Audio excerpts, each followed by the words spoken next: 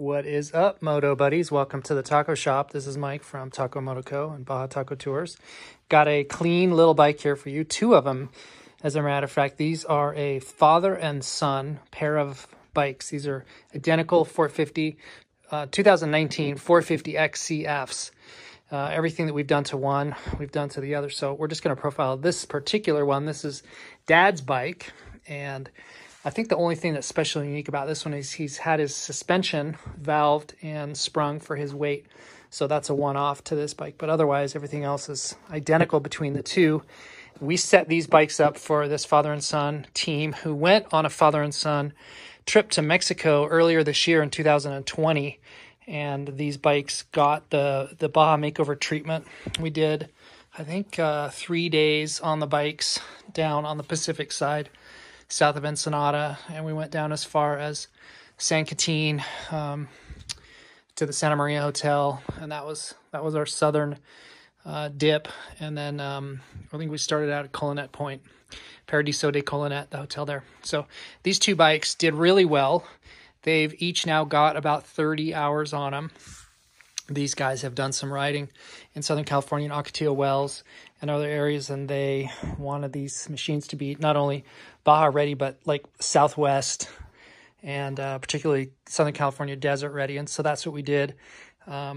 These, we didn't really go crazy on these. We didn't turn them into like full radical Baja adventure bikes. So you can see it's got the stock gas tank on there. And on our trip, we didn't do extreme days. And when they're out riding, they're basically truck supported. So they didn't need a lot of fuel capacity. We didn't go crazy with the power. We didn't do a lot of stuff that you might do on like one of those radical bikes. But they just wanted something that was very serviceable, usable for the deserts. And that's what we ended up with here. So we've done some things that made these Baja ready. Like, for example, in the tires, we have mousse. We have Michelin bib mousse in both of these. And you notice here that we've balanced them out too. So we've got our Moto Co wheel weights here, the brass weights. And we're directly opposite of the rim lock. And since that's a stock rim lock, that's 2 3/4 ounces is what we've got back here. The mousse, those Bridgestones running in the stock tires. And we use, on all of our mousse mounts, we use silicone, either the silicone grease that comes in the tube with the mousse, or we use a thick weight silicone oil. We never use soap. I know guys use soap. I do not. We never do.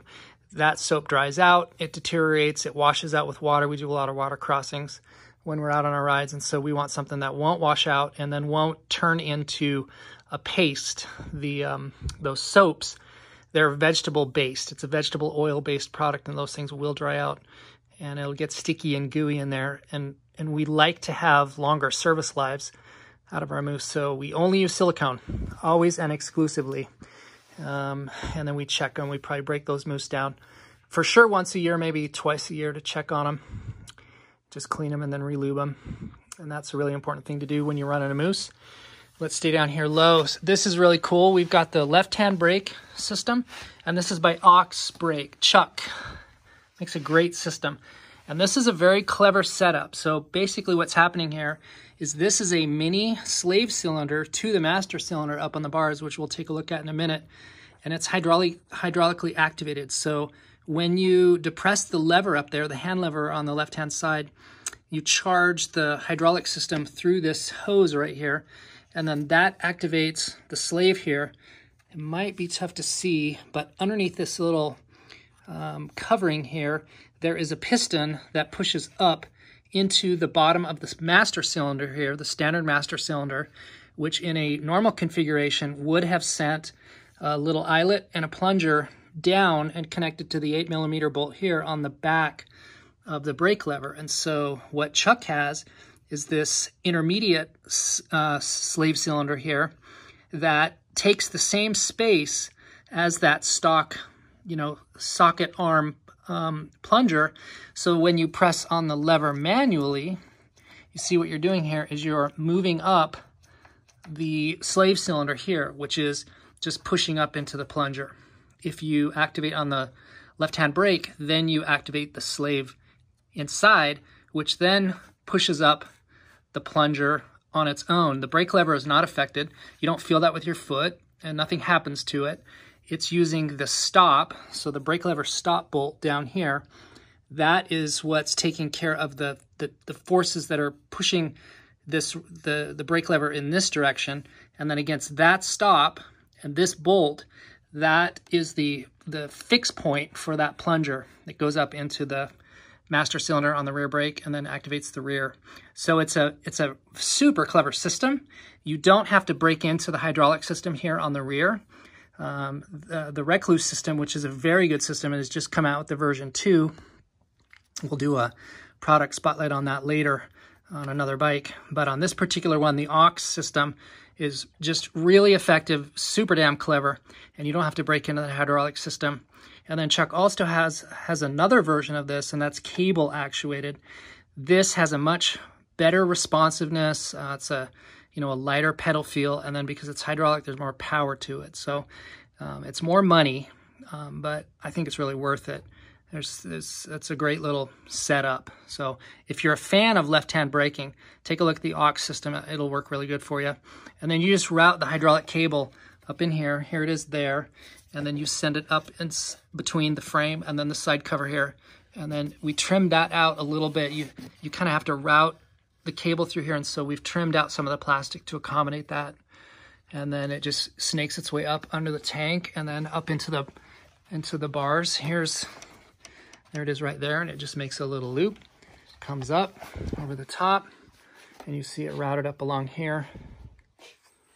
And there it is right there. And so that's your left-hand brake system. Really, really awesome. We really like that. Let's go back over here. What did we miss? Okay, so the Recluse, I think we have a CX going on in there. Recluse is a great product. And then when you use the CX system, you're using their torque drive plates, which are steel, and then you get two more frictions and 2 more drives in there, and that transfers torque better to the rear wheel, and it also dissipates heat a lot better. And so a lot of overheating that happens on bikes in like technical riding happens from the clutch, and the Recluse CX cuts down on engine temperatures and coolant temperatures. So here's a quick aside. A lot of guys will want to do they'll ask me, should I do a thermostat delete to limit overheating on my bike? And if you know anything about the motocross bikes or the XCF bikes, they don't come with a thermostat, and yet guys boil these over all the time. And the reason is, well, 2 of them is they generally, stock, they don't come with a fan, and so you want to add a fan. But then the other reason is just working the clutch. There's so much heat that's thrown into the engine oil and then into the coolant from the clutch. And so if you've got a better clutch, you'll have less heat. And then, of course, you want a fan, and that's really important. And we added that too. And so while we're here looking at this fan, let's take a look at these engine radiator brackets, the radiator guards. So we use the Enduro engineering on this. And one of the reasons why I'm a fan of Enduro engineering for the radiator guards is their full wrap. Let me pull these rubber bands here. You can see that it's a full radiator wrap. It goes all the way around. And why that's important is because if you're going to be riding your bike in a situation where you're going to be maybe laying it down, maybe falling into rocks, you're going to take a lot of side hits. The standard stock radiator cover, radiator guard, as you know, it's about 1.5 inches, and it just protects up to the front of the radiator. And this being a full wrap, we've got protection back here in the rear. So if we take a hit, we're gonna buffer against that damage back here on the rear. And so the Enduro engineering are really some of the only few guards that offer this full wrap protection, and they look really good. They've got very clever design, the way it mounts here, the way it brackets, the way it holds the side covers, the radiator scoops. Just a very, it's a brilliant design, and the guys who came up with this have done a great job with it. The only thing that's tricky with it is when you add a Trailtech fan system, the bracketry for the Trailtech system does not fit around this rear bracket. So you have to get out your chop saw and do some modifying. And so what I did here was we mounted the fan just like if you were mounting this to an EXC or an FE bike, a fan-equipped bike where the fan was controlled through the ECU. The ECU on this bike, they do not control a fan. So you have to control it through a thermostat, a separate thermostat. And on the Trailtech system, it's got this little metal bracket here. And the fan, when it came stock, was mounted to that bracket. So what we did was we removed the fan, mounted it directly to the Trailtech, or I'm sorry, to the Enduro Engineering guards, and then chopped off the arm, one of the arms here of the Trailtech mount, and then mounted it into the side panel here of the radiator guard. And so that's the Trailtech guard, well, not the guard, but that's part of the Trailtech system right there on the side. And that would have been integrated into the whole mounting system for the fan, which again, we had to remove all that. So this has to be modified to accommodate that. If you're going to put these two together, you've got to do that. I think it's worth the effort. I think both of these are best in class. I think that the guards offer a better level of protection than a lot of the other ones do. And the Trailtech fan is an obvious choice if your bike didn't come with a fan. So mating these two things together was important for the project, and it just required that little bit of modification. So that's our thoughts on why we use the Enduro Engineering on this bike. Has fork serviced, again, valved and resprung. RG3, Southern California did that for him. Nothing real special up here on the front other than the mousse. And we do not run a rim lock. So if you're noticing, we don't have any wheel weights on the front. That's because I don't mount the front with a rim lock. I don't put a rim lock on the front. There's no need to with a mousse. And so there's no need to balance it. Just dropping back here real quick. That's a TM Design Works skid plate. And on the linkage bikes, if you get it with the linkage guard, it comes with this little scoop down there that offers some protection. For that stock exhaust, we haven't done anything to the fueling on this bike. And we've got, other than an end cap, but that didn't change the fueling. So these motocross bikes, they come with a mapping sufficient to run a full flow exhaust. So I've got the stock exhaust. This is what came off it. And that's a 40 millimeter outlet. The only problem with the stock is it does not have a spark arrestor. It's got this little bird screen or bug screen. I mean, that's not a Forest Service spark arrestor. It's not Forest Service approved. So if you're going to run these somewhere where that's an issue, you're going to need to change that out. And so we want the Pro Moto billet that has the spark arrestor in it. And if you look at this is off an EXC. So this 450 engine is the same engine that's in an EXC machine, different mapping, but the hardware is all the same. It's got a different exhaust on the EXC and the and the XCF and the SXF bikes.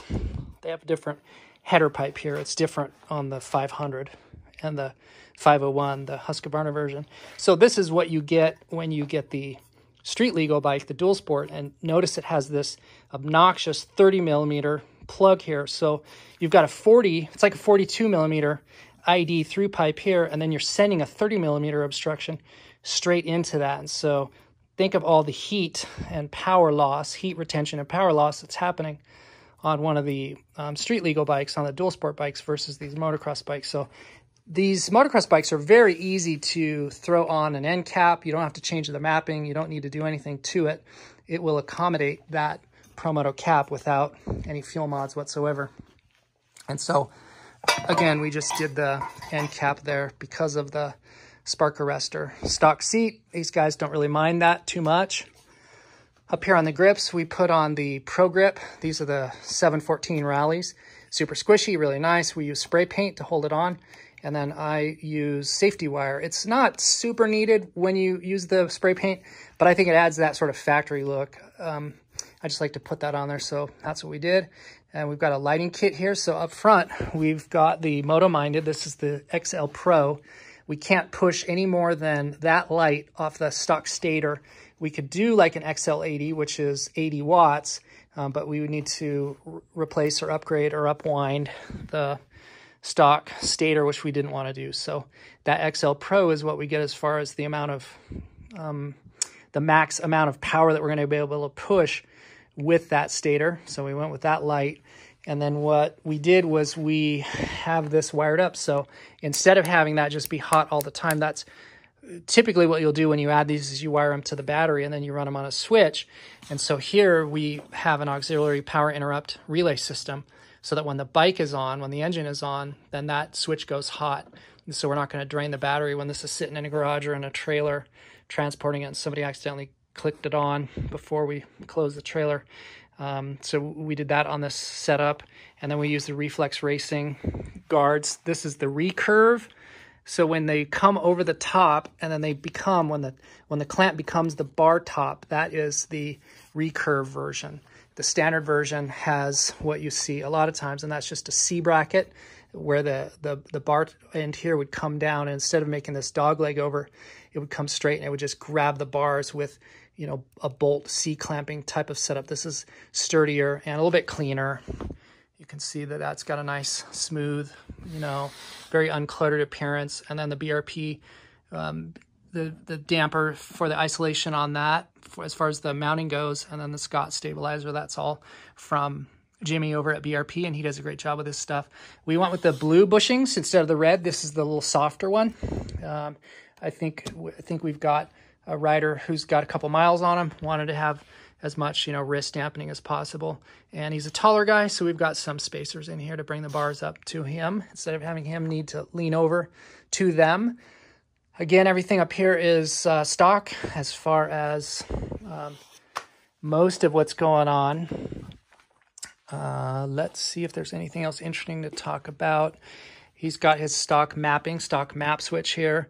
I'm not super impressed with the map variance between the two, and the traction control isn't really providing much of a wow factor. I think KTM, hopefully in the 21s, it's yet to be seen as far as the mapping difference and then the improvement that they might make to the traction control. I'm looking forward to that, getting our hands on one of the newer bikes. Hopefully they've done some revisions to that. I think they may have.